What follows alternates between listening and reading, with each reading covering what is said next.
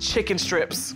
I'm gonna coat them with my favorite potato chips. And I'm using a chip that it has a lot of flavors in it, but it's mainly like a tangy barbecue. And it's gonna taste really, really great with this honey mustard dip I'm making. So I've cut up 4 chicken breasts into strips before I dredge it. I want to, of course, salt the chicken. And some pepper. 1 cup of flour into this baking dish. I'm gonna crack 3 eggs in the bowl right here. Give this a whisk. So I've crushed these chips right in the bag. So I'm gonna season the flour as well. 2 teaspoons of salt, about a teaspoon of pepper, 2 teaspoons of onion powder, 2 teaspoons of garlic powder, 1 teaspoon of ground mustard. I decided to use ground mustard because I'm making a honey mustard sauce, so I kind of want that flavor in both the chicken and the dip. And 1 teaspoon of paprika. Let's get started. Take a strip, mix it around the flour, dip it in the egg, and directly into the chips. That flour and egg is gonna make sure that everything sticks. So when it bakes, it's gonna be super crunchy, and it's gonna taste like I fried them. Being an auntie is really, really cool, especially like the aunties that don't have any children. It's like, you get to have all the fun and then send them back home. I really do love kids. A lot of people don't know, but I went to college for child psychology. And I worked with children for many, many years before cooking became a full-time thing.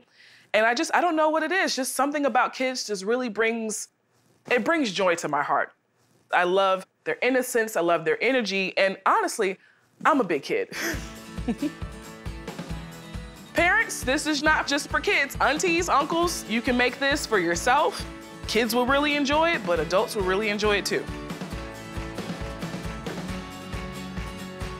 All right, oven set to 450. I'm gonna check it after 10 minutes, then flip it. Now I'm gonna make the dip, lots of honey. I'm gonna use some yellow mustard. That yellow mustard is gonna give you that tangy, classic mustard flavor. Gonna use some Dijon. I'm also using stone ground Dijon, and that's gonna give it a little texture, little whole grain seeds. I would say about 5 tablespoons of mayo. That's gonna make it creamy. Garlic powder, because I love garlic. Salt and pepper. You can use this on anything. You can use it on your sandwiches, you can use it on a burger. You can dip some French fries in this. Let me check on those chicken strips. They are ready to be flipped. Look how pretty those are. I can tell it's nice and crispy. I can hear it. So I'm flipping it to make sure that both sides get crispy. These look amazing and they smell even better. All right, my chicken strips are done. Ooh, they are gorgeous. They're nice and brown and golden. Wait till the kids get their hands on these. What do you guys think? Good. Love it. Thumbs up.